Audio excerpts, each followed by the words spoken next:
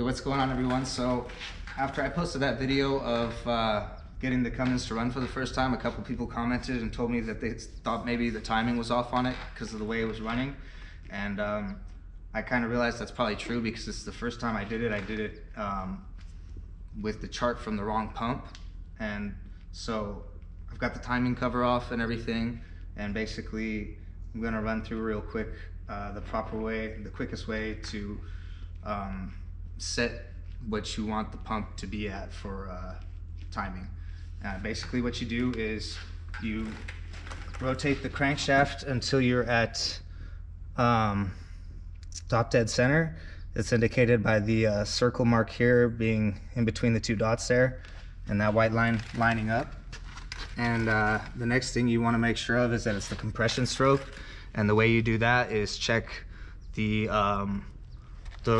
push rods underneath the rockers. If you could tell that you know, there's no pressure on the valves, that means this is your compression stroke. It means all the valves are up. And the next thing you want to do is go ahead and pull off your #1 injection line and install your diverter valve dial indicator holder. And then you're going to want to pop the dial indicator in there with a couple of extensions on it to make sure that it never bottoms out. And the next step is basically to rotate the engine counterclockwise. And if you're going to do that from the flywheel like I am, you need to rotate the wrench clockwise. So I'm going to have my assistant go ahead and do that real quick while we watch the timing marks on the crankshaft here. And you'll see they start to rotate counterclockwise. Go ahead. Nah, other way, bro. Up, right? Okay, yeah, go ahead. Perfect. Keep going. And so the next thing we're gonna look for is you're gonna be watching the dial indicator, and it's gonna be dropping as you rotate the crankshaft counterclockwise.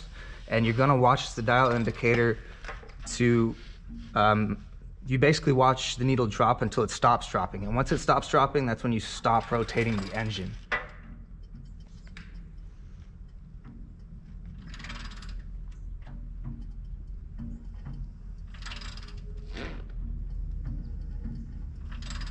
Getting close. Good.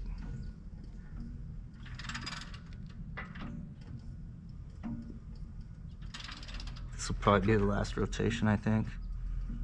It's probably going to land on the 0 because I've already done this. Keep going. A little bit more, I think.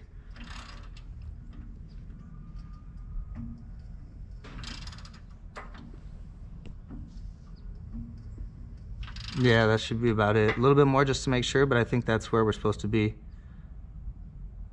Yeah, so see, the needle stopped moving. Okay, go ahead and stop. And basically all we do now is zero out your dial indicator. Mine's already zeroed out. Yours will probably be sitting something like, you know, it could be anywhere depending on how you have it, but what you want to do is just zero it out and then turn the wrench to the opposite setting and rotate the flywheel counterclockwise, which will rotate the engine clockwise. And you're going to rotate it while watching the dial indicator. That's why it's really important you have a helper.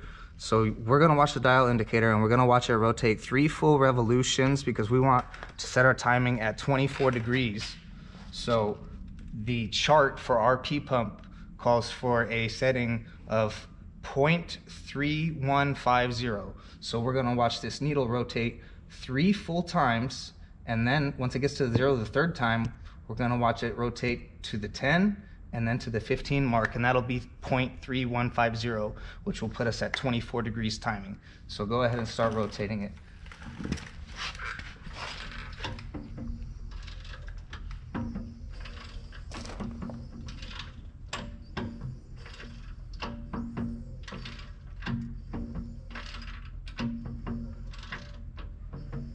One,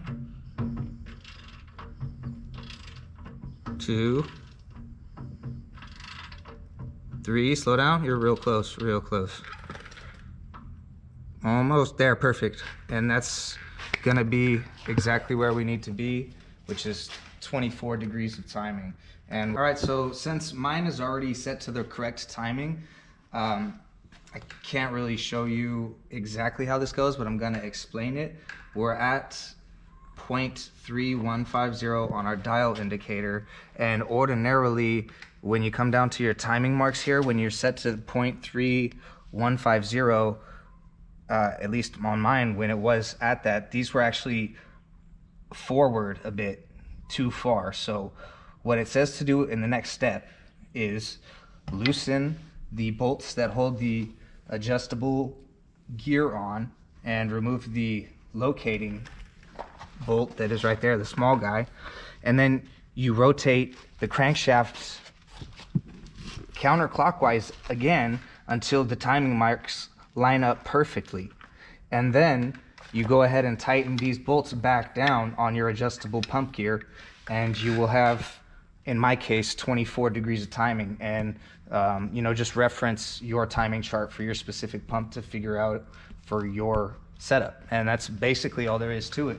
If you have any questions, let me know in the comments. All right, so it seems like changing the timing on the P-pump didn't change the idle a whole lot, so I went ahead and started adjusting the idle screw on the P-pump, and it sounds a lot better. I'm gonna be looking for your guys' opinion on if you think it sounds about right. I haven't been able to get a solid signal out of my tachometer yet that's driven off the alternator, so kind of just going by ear right now, so check it out.